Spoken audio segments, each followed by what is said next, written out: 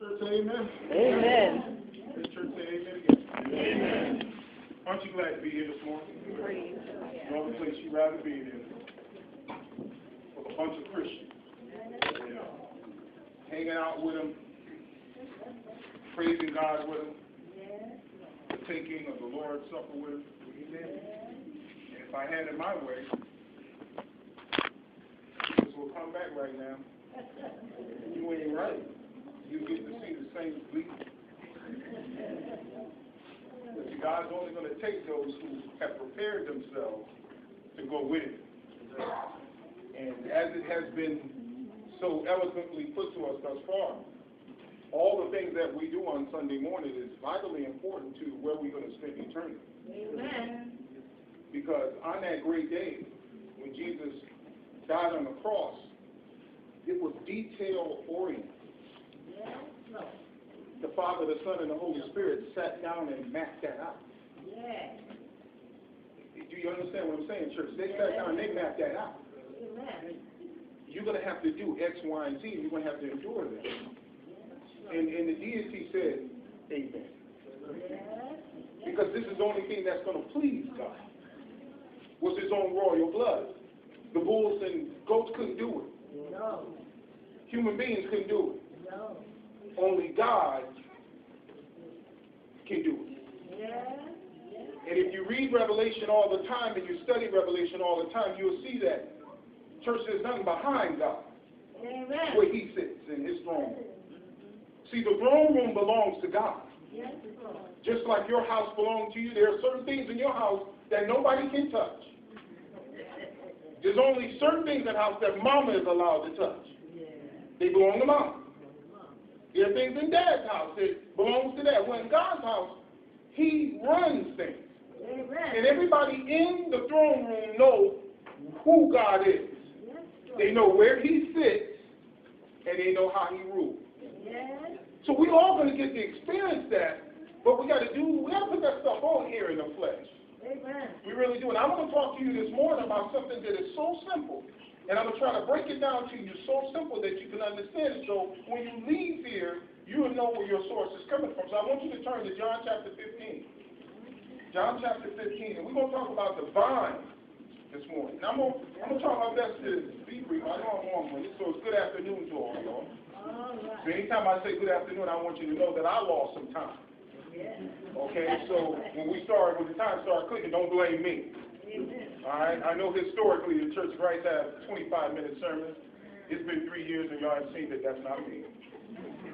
That's not me. But I'm going to do the best I can this morning. But I just want you to see something. I think as we read John chapter 15, you would understand and know what a vine is. And any of you who've done any gardening at all know what a vine is. I moved some burning bushes on my property from one area to the other. And the burning bushes, I didn't know that the root went that deep. So I was following this one particular root about 3 feet away from where the plant was planted. And when I got to the end of the root, pulling it like a string, I noticed something about the vine itself that I had to cut it. Every time I pulled on it, it felt like it got stronger and stronger. And it wasn't until I got to the end of that root and that vine system where it branched out like artery. And it went into the dirt, and I was able to pull it from the dirt. And I look back, I was 3 feet away from the plant. Now, if you're not a gardener, you don't understand what I'm talking about. But I know you all know the story in the movie Tarzan. Oh, he was king of the what? Jungle. Now, his mode of transportation was a vine. He swung from tree to tree. He was brought up by apes. Livingston family left him there, and the apes raised him. And he became king of the jungle. And he went from branch to branch, tree to tree on a vine. And it never broke. You never seen in those Tarzan movies where Tarzan fell. Tarzan got where he needed to be. Well, 2 Fridays ago, a tree fell on my brother's property that Friday afternoon, evening, when that rain came through and all those winds. And the tree fell and took 2 trees down with it on the left and right of it. And the reason being, when I got over there and took a look at it, the vine started growing at the base of the center tree. And the vine grew up along the center tree. And then as the tree branched out into branches, the vine started going with the branches and connecting on other trees. So when the main tree fell, the vines brought the other trees down on his property. See, I know you understand it when I break it down that way. And when I pulled on the vine, some of the vines were dead. When I pulled on the vine and pulled them out of the tree didn't move. Because the vine is strong at its length, not its width. We was able to cut it in half, but not pull it. That's how strong the vine is. So when Jesus started talking to people about a vine, ordinary people knew what he was talking about, and Jesus was master of that. Jesus never sat down with an audience and talked over anybody's head. He was able to look at you and I in an audience and say something where you and I can understand that. Yeah. So if you ever got on your knees and did some planting and you watched that plant grow for 3 or 4 years, you know what the root system is all about. If you ever looked at a tree and you've seen a vine, you know that you can climb a tree from its vine. Yeah. You can hold on to that vine no matter how heavy you are and climb right up that tree. And Jesus knew that if he talked like this, people would understand him. And there were times when he was misunderstood, but there were times when he explained certain things to his apostles, to his disciples, that as apostles they were going to need to fall back on. And then in John chapter 15, he says, I am the vine, I am the true vine. And remember, we're talking about truth all summer long. And my Father is the vine dresser. Every branch in me that does not bear fruit, he takes away. Yes, Lord. Now, on my property, when something grows and it starts to looking funny and the leaves start shriveling up, I water it. I watch it for 2 days. If the water system doesn't make the shrub or bush or flower that I planted, and y'all probably saying, Brother Steve, you know you don't plant nothing. But y'all, I do. I plant a lot. Just about everything on the property I plant. And now, the supervisor instructed. Okay, because she ain't getting down on her knees doing none of that stuff. And there have been plenty of things I had to uproot because she didn't like where it was. I got ahead of her. Okay, so I just want you to know that much. But everything I planted, I watched for a couple of days. If it didn't work by the water system, I had to go out and I had to snip some things. Because the deadness of the tree will follow the tree and kill the tree. Yeah. That's what Jesus is trying to get them to see. If you don't bear fruit, my Father is the vine dresser. If he's looking at you and you're not bearing fruit, if you're a branch that is starting to wither, you're going to affect the main part of the branch. This has to be removed. Now, as a human being, do you understand what I just said? If you are not being effective for God, you're not being fruitful for God, God simply has to come along and move you out of the way. Because you will become a cancer and you will affect the rest of the main portion of what he's trying to get to grow. Now, the Bible just said that he's the vine dresser, so he has every right to come and do what he wants to do. Because he planted the tree. Now, each one of us in creation, God created, amen? Amen. Now, those of you who are not Bible students, all you have to do is go back to the book of Genesis, 1st chapter. You don't see anybody planting anything in the Garden of Eden but God. And when it was all over, he planted human beings. Amen. And human beings reproduce of its kind. So God has every right to be the vine dresser. So when Jesus is talking these kinds of things, Jesus always makes it clear who the creator is and who creation is. And how creation functions according to that which created it. Okay? So, intelligent human beings, regular human beings, people who are not educated at all understand simple analogies like that. So, I am the vine dresser of the majority of everything that went in the ground on my property. So, when I come around, the plants know me. The bushes know me. And they know if they don't reproduce, I'm going to move it. Because they're going to simply die. Now, I got a couple of things that I reproduced, redug up, and moved in another place, and they're dying. No matter how much water I give them, they're dying. Well, they only have 5 more years left to them anyway, so I guess I sped up the process. But I am the vine dresser. I know what's going on because I planted those shrubs and bushes. God planted you as a human being on this world. I know you thought that your mom and dad did. Yes, Lord. But you and I repeat after the original creation of us. Yes, Lord. Birds recreate of their own kind. Trees recreate of its own kind. Even the fish create of its own kind. Amen. It all came from the same creator. You are not the creator of yourself. That's why you must respect, and I must respect the creator, because he's divine dresser. Now, each person in here knows so far who the vine dresser is, what a branch is, and what vines do and how it feeds the tree. So you just need to ask yourself a question this morning. Is he right? Is he telling me the truth? Am I functioning like what Jesus is talking about here? Okay? Now, it also says, in every branch that bears fruit, he prunes, that it may bear more fruit. Every time you cut a tree, prune a tree, it gets thicker and healthier. It'll grow left, it'll grow right, it'll grow abundantly within itself. And you look around and that whole tree, that bush, you can't see through it, because now the leaves are bigger and stronger. He cut the old ones that wouldn't produce away. Now, on Judgment Day, when we all stand before the judgment seat of Christ, Thessalonians said that, I don't care if you're deaf, blind, or dumb, the trumpet is going to sound. And I'm going to tell you where in Thessalonians, because I want you to read both books. The trumpet is going to sound. Every knee shall bow, and every tongue shall confess that Jesus Christ is Lord. So in the throne room, God is going to say to Jesus, go get the bride. Yes, Lord. If you keep reading these chapters, you will see John mentioning that. Yes, And Jesus said that I am the true shepherd, and I have one flock.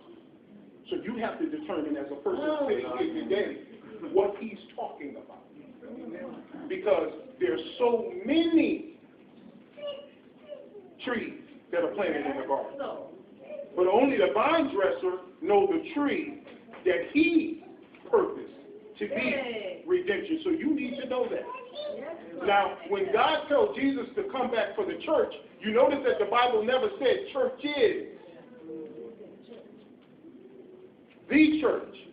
The church that God knows about. He's the vine dresser. He planted it. Yes. Jesus died for it. He purchased it with his blood. So all of us got to know why we're sitting where we're sitting. Yes. And we got to know that there is a source that's being connected to us, and it's God. Because not all churches are godly. You know that, and I know that. So on Judgment Day, he's going to send his son for the church. Jesus is going to come and get the church, and in a moment, in a twinkle of an eye, he's going to take the church back to God. How in the world can you get your act together when you blink your eye? How can you get saved by doing that? Now, I'm a slow blinker, because I'm very cautious about how I blink, just in case somebody take this opportunity to throw something at me. So I usually blink half and half, as if I had a stroke or something. So I'm going to go like this, and then this one will follow, so I can keep it, y'all. This may be the first opportunity y'all want to get back at me with a tomato or something.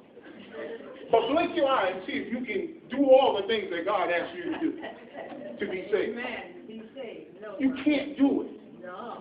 And see, when the trumpet is sound and the clouds roll back as a scroll, he comes through, and the dead shall rise first, and then those of us who are living shall be caught up in the air and always be with him. He's going to take the church back to God as commanded, because God's going to say, go get my church. He's going to bring the church back to the throne room. And according to 1 Corinthians and 2 Corinthians, we all going to stand before the judgment seat of Christ. Hebrews says that too. And in Corinthians, Paul said to the Corinthians, your lives are going to judge the world.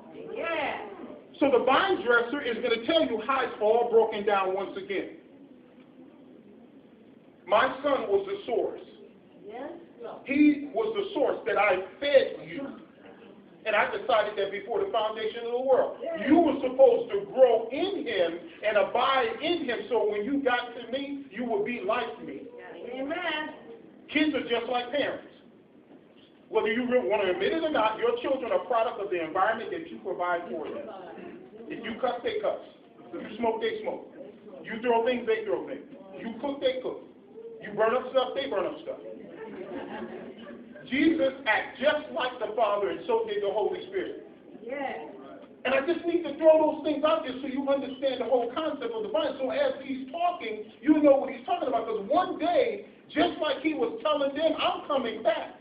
Yes, Lord. I'm here now to be the sacrificial lamb, but I'm going to come back and I'm going to get you. And when I come back, I'm coming back as a judge. You got to know, it was those 10 virgins. Remember the 10 virgins that was invited to the wedding? Some came with oil in their lamps, right? They didn't know when the bridegroom was coming. Customary, the bridegroom came when he got ready. Amen. So 5 of them did what? They wasn't prepared, as the brother was talking about this morning. So they looked around. They had no oil for their wick, so they know they had to go somewhere and get some. So they left. When they left, the bridegroom came. Amen. When he came, he only let the brides in that had and were ready. And when he went in, the door was locked. So when they got back, they was knocking. Now remember, and I'm going to scare you right now, when all this takes place at the end of the world, and I'm glad you're here so you can hear it, you and I are not going to be in this. The righteous and the unrighteous is going to lose this, and our soul and spirit is going to be presented to God. Because remember, flesh and blood cannot enter into the kingdom of God. We're going to be in the kingdom of God, and we're going to have our spirit with us. Amen. And while we're standing there before God, have you ever been to court? You know what I'm talking about. When we're standing there before God, God is not going to be smiling. When you got in trouble, and I'm going to help you out with this just in case you think God is the big bad wolf. When you got in trouble and mom finally came or dad finally came, were they smiling? Did they bust out laughing and said, oh man, look at you, you in trouble again. Mom and dad didn't say that, did they? No. What have you done? Yes. Well, see, God will already know what you've done and what I've done because he's God. And when we stand before God, God's going to give us our opportunity to say what we have to say because guess what? Time is going to be gone. Amen. Let's keep going. You are ready. You says, and he prunes it, therefore it may bear more fruit. You are already clean because the word which I have spoken to you, talking to his disciples right now, abide in me and I in you. As a branch cannot bear fruit of itself unless it abides in the vine, neither can you unless you abide in me. If you not abide in me, if you take yourself out of my planting, out of my source, you will truly die. Amen. That's why it's important for you and for me to know who our source is. Now, before the foundations of the world, the Father and the Son decided this, brothers and sisters and visitors, friends, and you have to know what are you going to do about it. You got to do something about this because God loves you, and this wasn't hard. This wasn't easy at all to die on a cross. It wasn't easy.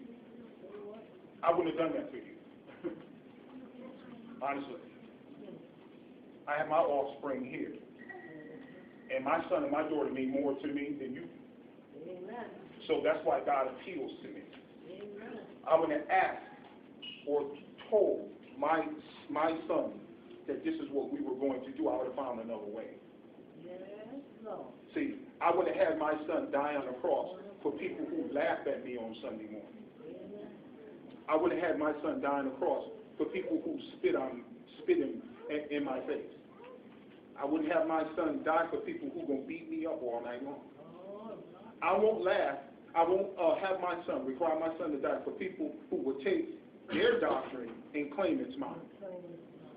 I'm not going to have my son do that. All these things Jesus endured, and all these things mankind did to him in spite of what he did. I would have found another way. Amen. And if my son would have verbally cried out to me on the cross and say, Father, Father, why hast thou forsaken me? Y'all, I wouldn't have did that for y'all. Because if Ellis cries out to me in my hearing, I'm going to respond. And I'm going to respond like a father. But you know what? God responded like the eternal Father that he is. Because he created the whole world. Amen. And for the first time in deity's existence, Jesus and the Father was totally separated. Yes, Lord, have mercy. And you mean to tell me we're going to take that lightly? God Almighty. And I'm just telling you what you know you would confess to me. You wouldn't have did it for me, and I wouldn't have did it for you. But God is so great in his love for us that for the first time in all that God is and all that God was and all that God is going to be, he separated the Father, the Son, and the Holy Spirit.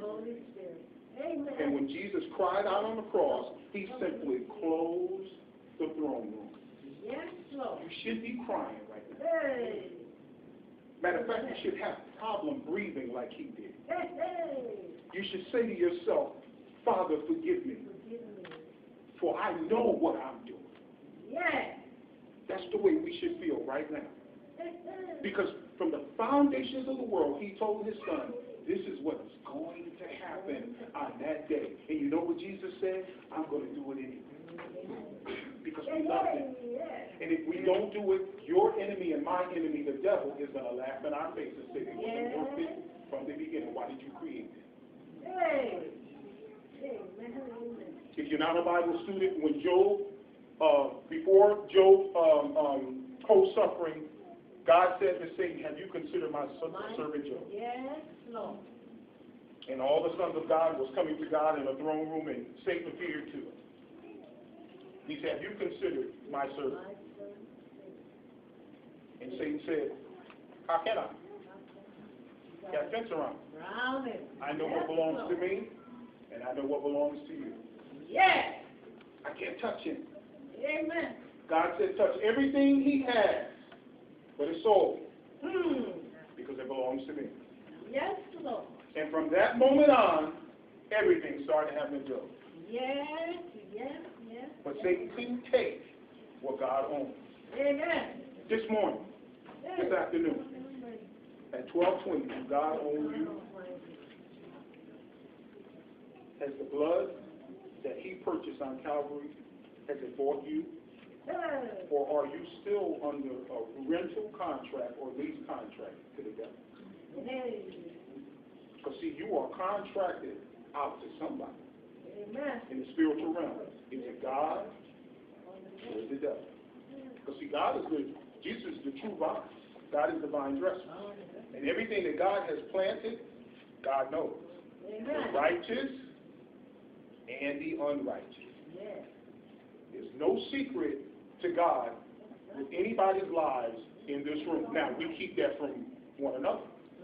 But God knows exactly how you feel, what you say, and what you do. So on Judgment Day, you can't keep that from him because he's going to reveal that. And your story is going to sound like mine if it's not covered in the blood of Jesus. Yes, Lord. Just want you to know that. That's the same old story. Every Sunday, preachers should be saying the same thing about God. Telling the world how loving God is. And getting the world to see and identify with their sins. So people can understand what I need to do to be right with God. Go home. Go home today after the picnic. You will be full. You have to do something to get things moving around so you don't get sleepy. Don't you know when you eat and overeat that your body works hard at breaking down the food? So your body going to work hard today. My body always working hard when I eat. But go home and move something in your yard. Move it. Dig it up and move it. And see how strong it is. Yes. And follow the root system until you get to the very end and look and see that at the end of that, you're going to be able to pull it up. Why? Because it's so far away from the main plant. Yes.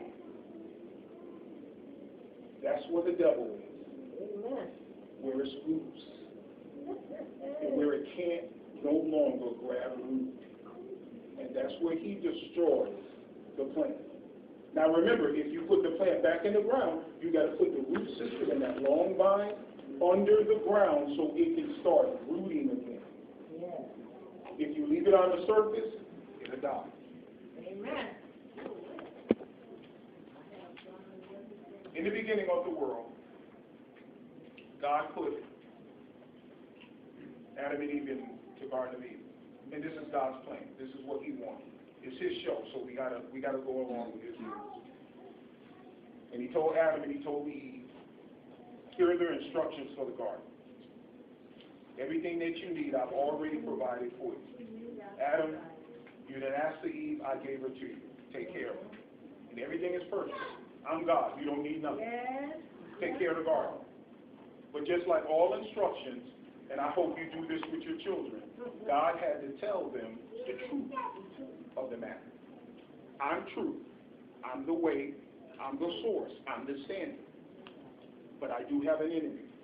Amen. There is one place in this garden that you don't need to be, and you shouldn't go. I put it there. You don't have to touch it, but it is there. Because remember, he gave them a free will. Not all that he gave them, they ended up where they shouldn't have been. Amen. And I don't understand that. People with millions of dollars end up drug addicts, end up alcoholics, end up committing suicide with the very thing that they wanted all their life, money. And when they get it, they self-destruct. Yes, Lord. Imagine when Adam opened his eyes, church. Imagine what he's seen. Amen. Have you ever been to the zoo and you ever seen all those animals? You ever been to an aquarium and seen all those fish? Don't you know not only did Adam see it, he named it. Yes, that's it. God said, here it is. I did all the work. I rested on the seventh day. On the Sabbath day, I rested. You name it. Come and be my partner in this. And everything that Adam named, God made it concrete. And just listen to me. Just listen to me. Don't go over there. Hey. It's not good for you. Amen. Why is it that we must experience the bad to respect the good? Why is it the good is just good? Y'all know how many beatings I got for being hard-headed? Well, my mama told me don't do this and don't do that. It just seems like what we shouldn't do appeals to us.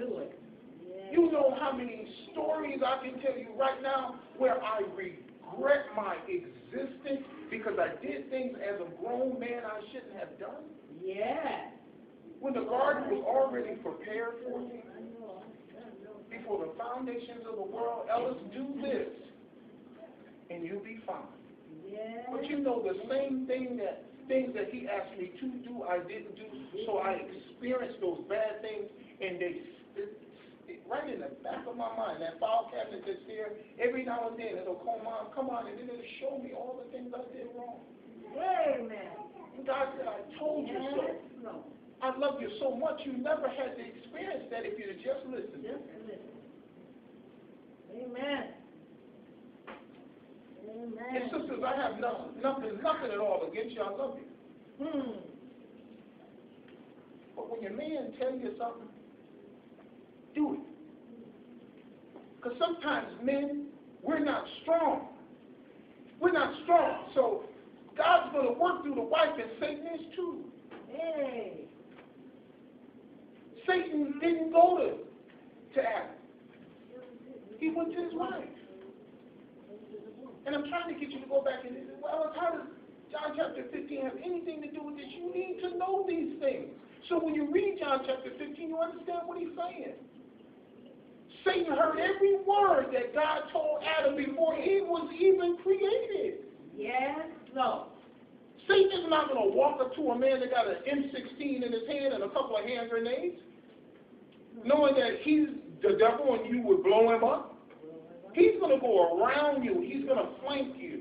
Yes, no. He's going to get behind you. And in Adam's case, he's going to get right on the side of you where your heart is. Hey. Because that's where Eve was taken, from the rib. And guess what? The rib surrounds the heart. God took and made Eve from the very best part of that. Don't you and I know that, men? That your wife is the very best part of you in that house? Amen. And that she surrounds your heart? And it was so with God?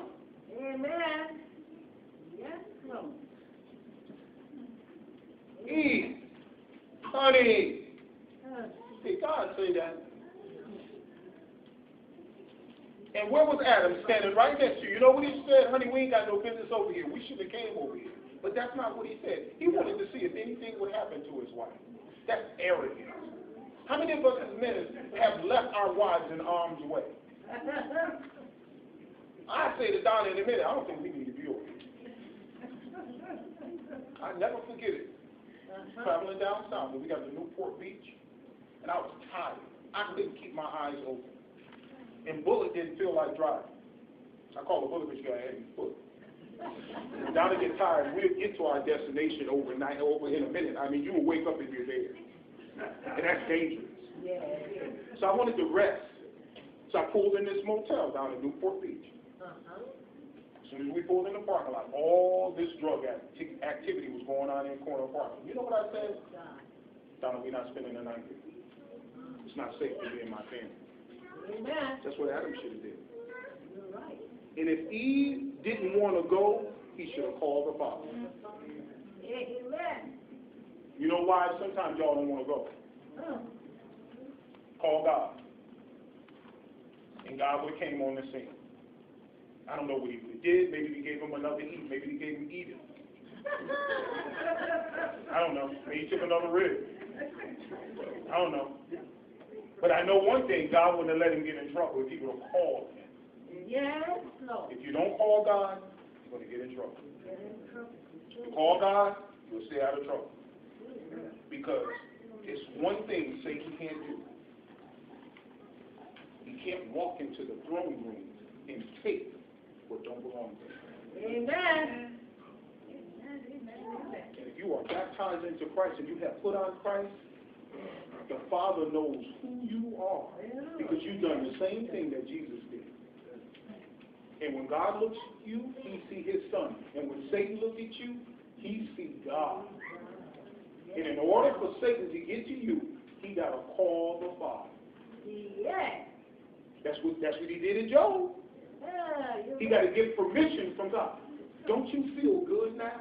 Yes, Lord. But see, I feel good to know that when things start happening to me as temptations, things start happening to me as trials and tribulations, my Father gave the permission first. So the only thing I got to do when I'm going through them things is call on the Father, and he'll come. He will make the devil look like a fool when he's trying to take my life out. Only thing I do is say, Father, on my knees, I'm tired of the way I'm feeling medically. I'm tired of the way these people are doing me. I'm tired of this boss. And one thing God will say, thanks for calling. I had that in mind. I needed to hear from you. And he's going to say, Satan, leave him alone. Yes. Leave him alone. Yes. And I'm going to look up, I'm going to get another job. I'm going to look up, I'm going to get a better bill of health. I'm going to look up, I'm going to move out of that community. I'm going to look up and alcohol ain't mean nothing no more. I'm going to look up drugs ain't going to mean nothing more. I'm going to look up cash is going to start flowing around me. And I'm going to know it ain't the devil because all good things come from God. Yes. And the only thing I got to do is call my Father and then that switch will start going through that bond. That's all I got to do, church. My Father loved me so much that he died on the cross. You think I can't call my dad and he don't fix the things around me? Amen. My Father says, look at the grass. I put green on it. Green. Look at the sparrow. He flies because of me. You mean to tell me you are not much worth more to me than that? He didn't die on the cross for the animal kingdom. He died on the cross for human beings. Yes, Lord. I hope I said something this morning that got you thinking about the vine. And got you fired up about the true vine. And got you wanting to be with him forever. I know that everything you see looks good. I know that everything you touch looks good. But guess what? One day we got to leave the flesh, y'all. We got to put it down. And we got to die. And when we die, everybody on this side are always crying, looking at us in that casket. We're gone. Amen. We're standing before God now. We can't fix what we did. Don't go to them caskets having all those kinds of emotional fits because the person is gone now. They can't come back. And when we stand before God, God is only going to want to know Yes. If you did what I told you to do. Amen. And just like a parent, I got to give you punishment now because it is against my divine nature. It's against my divine nature to live with you in the Spirit. Amen. So you got to leave. What else? What are you talking about? When Adam and Eve sinned, his best friend, when they sinned, something happened in heaven. Yes. Yes, Well, Lord. brother, that's not printed. As a mother and father, when the room gets quiet, when them little ones, you can't hear them, what do? What do you do as a parent? You get up. You go around looking for little John. Where's Naish? Because you know he's getting ready to get in trouble. Yes. When Adam stopped talking to God, he got in trouble. He sure did.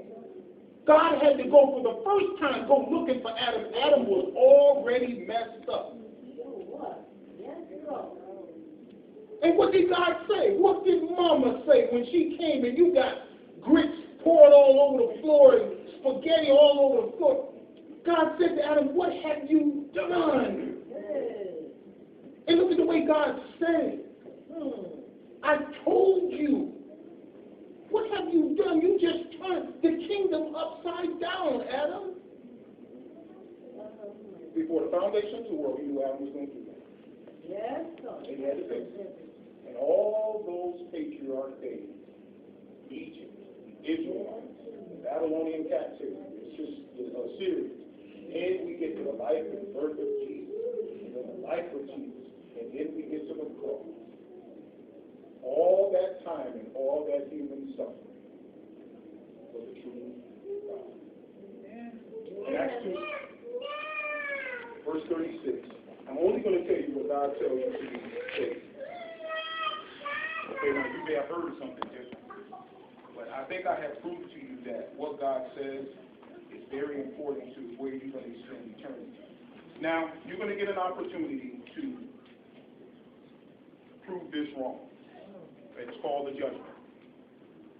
Okay, but if you want to stay safe, when you get up there with God, you go to the book of Acts, and it's called the Acts of the Apostles. Everything that Jesus had taught them as disciples when they became apostles, they went and taught. The commission that he gave them, they went and fulfilled that commission. So the very first sermon to humanity was done in Acts 2:36. Well, in Acts 1, when they received the whole power of the Holy Spirit to do these things, they started talking to the known world. Okay? Now, if you are one of them people who are religious, well, you have religious people there. And if you go to Acts chapter 1, you will see that. Okay? Devout people. And then he will give you a list of all these names of everyone that was created and was religiously known and humanly known right there in the book of Acts. Chapter 1. Then you go over to chapter 2. Peter and 11 stands up and they have a little sermon. Okay? And these people understood that they crucified the Son of God. So they said, what shall we do? What shall we do? So as you go down and you get to verse 36, it says, therefore let all the house of Israel know surely that God has made this Jesus whom you crucified both Lord and Christ. All authority was given to Jesus in heaven and on earth. Now when they heard this, they were cut to the heart and said to Peter and the rest of the apostles, men and brethren, what shall we do? And Peter said to them, repent, and that every one of you be baptized in the name of Jesus Christ for the remission of sins, and you shall receive the gift of the Holy Spirit. Now turn back over to Mark chapter 16.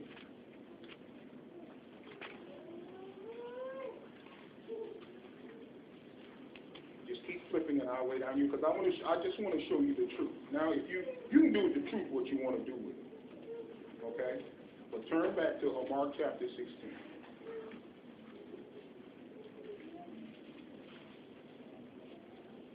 This is important. I don't want you to think that I'm trying to get you saved to join the church here. I want you to see that what God has said that you and I must do. Okay? This is important.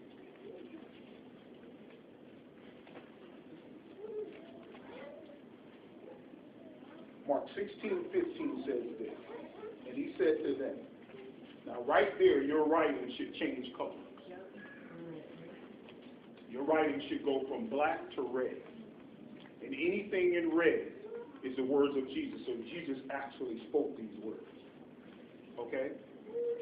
Now these words are going to condemn us or they're going to save us on Judgment Day. All right? Now this is what God, the Son of God, said. In red, go into all the world and preach the gospel to every creature. He who believes and is baptized will be saved. He who does not believe will be condemned. Now you need to go home and study that passage. Okay? Because God said, he who believes and is baptized will be saved. It was in your Bible, right there in front of you. And he who does not believe is condemned. Now, the last time I checked the English dictionary, condemnation means to separate, to do away with. Yes. When someone is condemned, and when you go to court and you are condemned for the punishment, for the crimes that you committed, you are now going to be punished for that crime. Yeah. You're condemned to those years. You're off. You're done. You're away from society. And that's exactly what God means. On Judgment Day, he got a place for you. And that's separate from him. All right? Now, if somebody else tells you something contrary to the words in red, you need to really, really study with that person and go to the book and see what the Bible says. Okay? Because it's very, very important. Now, go back to the book of Acts, because this is what he's talking about. He's commissioned these men to go do this. And in the book of Acts, you know, people, it was a long time before someone sat in my living room and taught me the scriptures like this. You know, and I was baffled. Matter of fact, I got mad. I got really upset when they started talking to me like this. I said, wait a minute, that's not what my pastor told me. And I said, that's not what I did. So I said, well wait a minute, let me examine this, because I got to find if this is true. That's okay, let me read the book of Acts and see if they actually did what he told them to do. That was only fair enough for me as a reader. Yes. If God is telling his disciples to do something, well, wait a minute. He died on the cross. He ascended back to the Father. Let me see if they did what he told them to do. So in Acts chapter 1, when they became apostles and the Holy Spirit fell upon them, just like he promised them, well, let's see. So I read all 28 chapters of the book of Acts to see if what he told them to do they did, and I wanted to see if they did it just the way he told them to do it. And that's when I went to my pastor.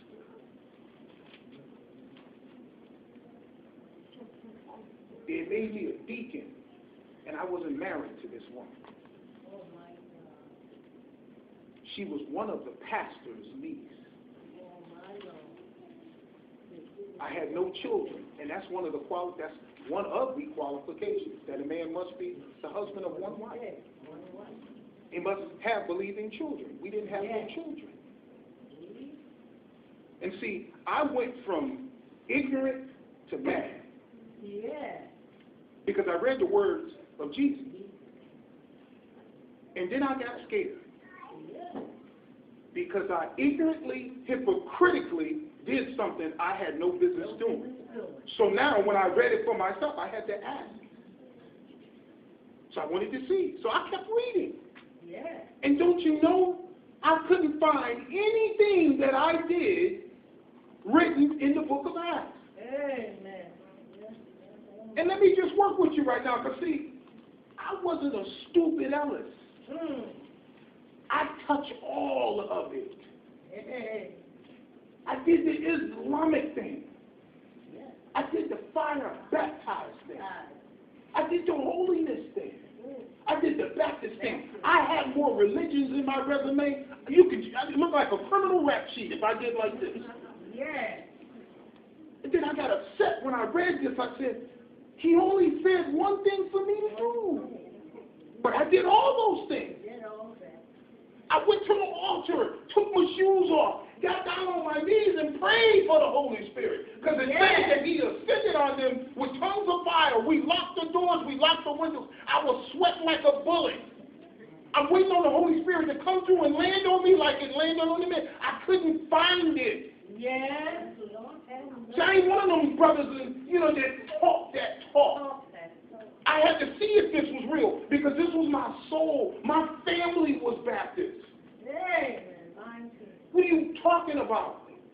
I said that to the Church of Christ ministry. You have lost your mind. You couldn't find it. And then I started crying when I read this stuff. Then all the house of Israel knows surely that God had made this Jesus whom you crucified, both Lord and Christ. And when they heard this, they were cut to the heart and said to Peter and the rest of the apostles, men and brother, what shall I do? I got to the point where I said that. What shall I do? I did everything. What shall I do? And Peter said to them, repent and let every one of you be baptized in the name of Jesus Christ for the remission of your sins. But I was already baptized on that 5th Sunday. But it wasn't for the remission of my sins. It wasn't this. And I didn't join a church. God is going to add me to a church. Yes. Nobody explained that to me. And for the promise is to you and your children and all who are far off, as many as the Lord God will call. And with many other words, they kept preaching and testified and exhorted to them, saying, be saved from this perverse generation. And those who gladly received his word were baptized. See, that's where the obedience to his word comes in at. And that day, about 3,000 souls were added to them. Out of all them people, I don't know how many people was there, but every nation was represented. 3,000 people said what Ellis said. I'm repentant. I want to be baptized. And then they continued steadfastly in apostles' doctrine and fellowship in the breaking of bread and in prayer. And you know what impressed me? You know what impressed me? My religion wasn't even here yet. Yeah. How in the world can my religion be right when they wasn't even here yet? Amen. And if they're not here yet, that means somebody created them. And that creation is M-A-N. You're right, man. I said, well, wait a minute. Let me find out when my religion started. My Lord, this started in the 1st century. So I started doing some investigation, and back then, y'all, we didn't have computers. We had encyclopedias. Now, I know you young people don't know what that is. So I went to encyclopedia, and I looked up religion. Then I looked up every religion that I was saved under, or thought I was saved. And you know what it said? 1500s. This is 33 A.D. Jesus started this religion. And mine only started in the 1500s. I'm not through yet. I got to break it down like this to y'all. I went back to the book of John, because John I really love. And I went to John chapter 10, and I was reading John chapter 10. When I got through reading John chapter 10, I got up. And I said, I can't do this no more. So I went to Reverend Brown, Donna's uncle, and I said, Reverend Brown, what we doing is wrong. He said, what are you talking about? I said, I need to have a Bible study with you because what we're doing is wrong. We're not doing it the way the Bible said do it. So he said, okay, we'll study. Now, this is a man that mentored me that I respected dearly. He can quote scriptures in his sleep. Okay? So we sat down and we talked about this. So he called up Reverend, what's the man's name? Reverend Gary and a couple of more ministers. We was like an 11 fellowship, Baptist fellowship. Yeah. And so he said, Kelvin needs to talk to you. That's my middle name. People that from back in the day don't call me Ellis. They call me by my middle name. They said, okay, let's make some time for him during the week. They said, we really love that deacon. He's a smart man. We love him. So I sat down and I talked with him, and I said, can somebody explain Acts 2:36 to verse 47 to me? So they'll start looking at one another. The only thing I went there with was this. And I said, before you answer me, give me a Bible answer. I said, don't pull out that black book that says Baptist on it. No. I said, give me this answer. I said, because I'm about to lose my mind. I've read this, all 28 chapters of this, and my heart is pumping. I'm about to lose my mind because I did something I shouldn't have did. And those ministers start flipping pages, and I said, by the time you get to Acts 28, you ain't going to find Baptist in there. And one of the senior men that had been on the trail for a long time, he said, Kelvin, this is what's wrong with you. You're young in the faith, and you got to be trained. I said, with all due respect, that's not the answer I'm looking for, because that answer didn't come out of the Bible. And I said, respectfully, I'm saying this. So it had got to a contention point in the room. Yeah. Where Reverend Brown had to come to my rescue. And I said another thing, why are y'all calling yourselves reverend? You're right. Holy and reverend is one of God's names. God. And that's when one of those men said, it's time for us to pray, and told Reverend Brown, you got to deal with this young man. Oh, my I said, God. no, you do not. God has already dealt with me. You're right. I'm leaving. Now, y'all, I'm not trying to talk about anybody's religion, but what I am talking about, if you're going to know something, you better know the truth. You sure have, brother. And you better know it as truth, so when you stand before the truth, you're going to be truthful. Yes, Lord. Because the truth is the only thing God is going to know, because he is truth. Yes, Lord. Now, Jesus said, in vain do they worship me, teaching for doctrine the commandments of men, and that's what I was under. So me and Donna studied separately, didn't even know what we were talking about, doing with one another, not talking to one another. We came to the same conclusion on a Thursday night. I told Donna, I want to be baptized and be added to the church. I don't want to join a church with my baptism. I want to be added to the church for the remission of sins. I want to do it the same way he said, do it here. Yes, Lord. She said, me too. We called with the minister the next morning at 11:15. We went to Trump where they had the pool, and we got baptized. Yes, Lord. 31 years ago. Yes, amen. And now when I stand, I can stand on this. Amen. When I explain my Christianity, I explain it with this. Yes. And it's not a little black book. Not a little black book. And they gave me the black book to study. Oh, my God. Do not add to this, Don't take away. and do not take away. Hey. Nothing is going to stand with this. It stands alone. Yes, Now, I'm Lord. simply saying that to you, if you're visiting, you do what I did. I didn't impulsively join nothing or No. believe nothing. You go and get the people that taught you. You sit down with them, and you tell them, let's just talk about the Bible. If they can give you a biblical answer, you need to get up Yes. and go find the truth. That's all I'm saying. Amen. And the truth will set you free. Now, they did that. They asked those questions. He kept talking.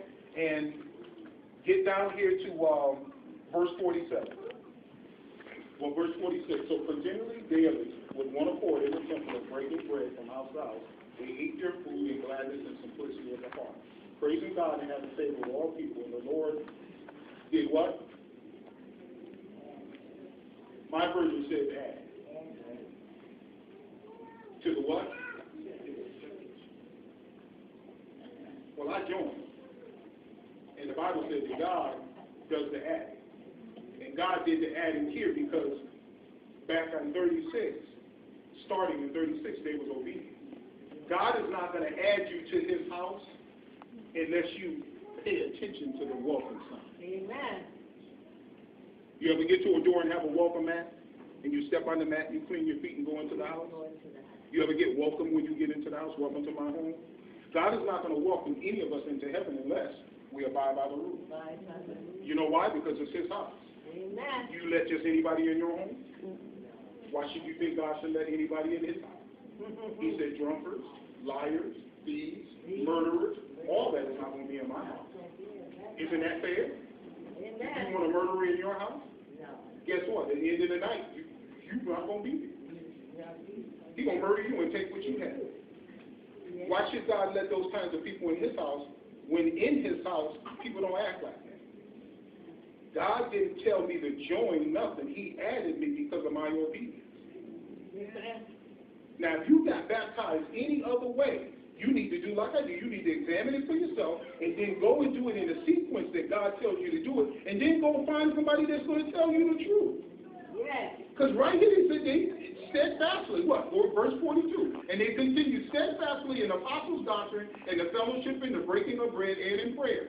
Back in Mark 16:16, he told them to do that. Tell them the things that I told you. I'm going to send the Holy Spirit. He's going to remind you of all the things that I told you. All those years, y'all. For 90 years before the turn of the century, that's all the apostles said. They said nothing else. Take me up on it. For 28 years, Paul got in trouble for saying just this. And when he got back to Jerusalem and finally died, he said nothing else. And your religion, family's religion, and my family religion wasn't even there yet.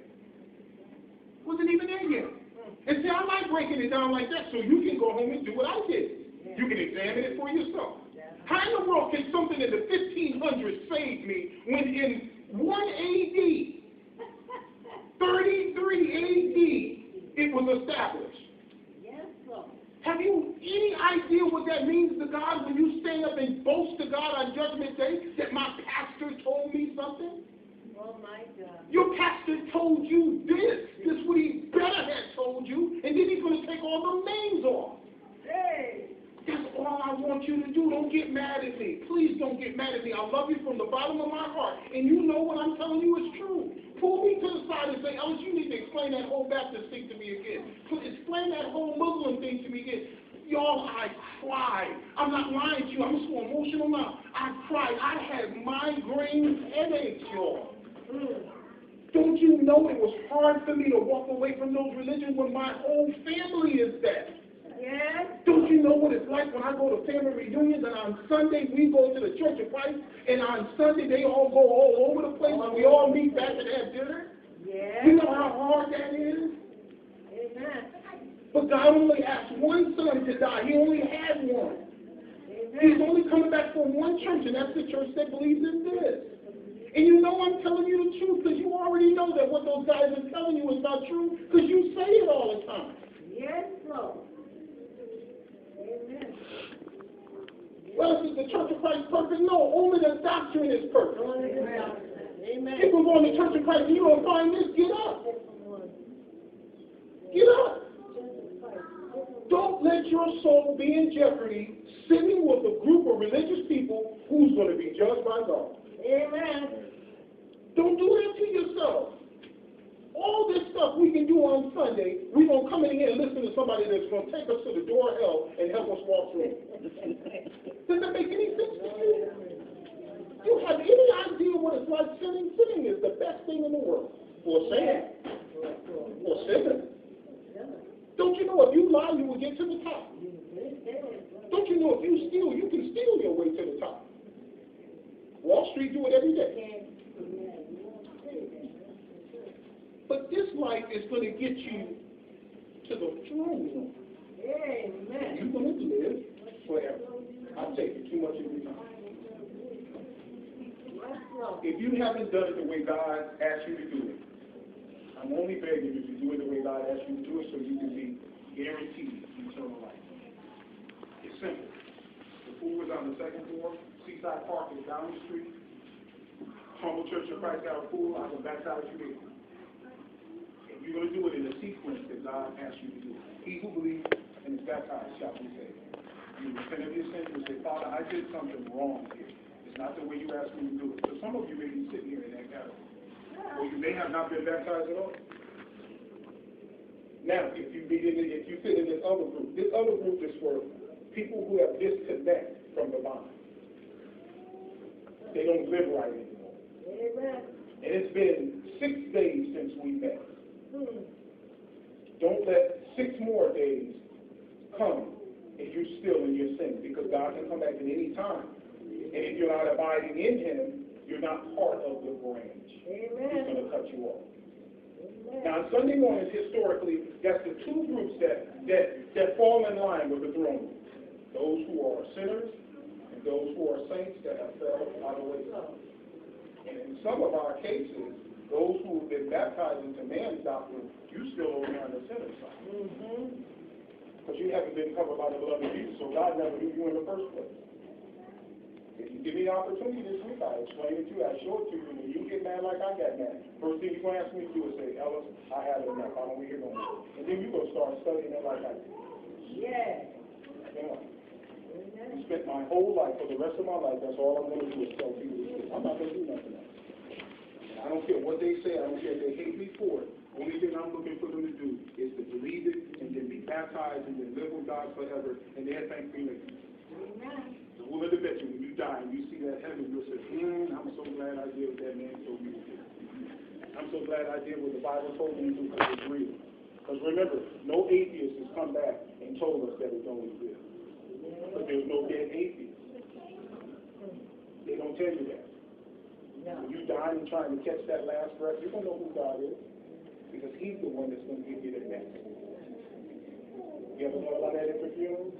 When you die, flat out on your back, or however you're going to die, and you go like this, and nothing comes out of your lungs, you're dead. At that moment, you were alive. But you're not on the spiritual side. And you can't come back and tell anybody that what I just told you was the truth or a lie. Because the dead can't cross back over to the living. Because if that was the case, they would change things. Remember, Lazarus was raised from the dead. Did anybody believe? Did the Pharisees believe? No, they wanted to kill him again. So even if somebody came back from the dead, what would it change, y'all, when your mind and your heart is already made up? Okay? Let us pray. I think we need to pray so some of y'all can get back in tune. Because I know this was a lot of information. Let us pray. Heavenly Father, we thank you so much for the Bible. We thank you for the goodness that comes from the Bible, the freedom. We thank you for the guarantee. We thank you for the knowledge. Our only desire when we come together, when we start talking about serious conversations like this, is to individually find out who you are. At some point,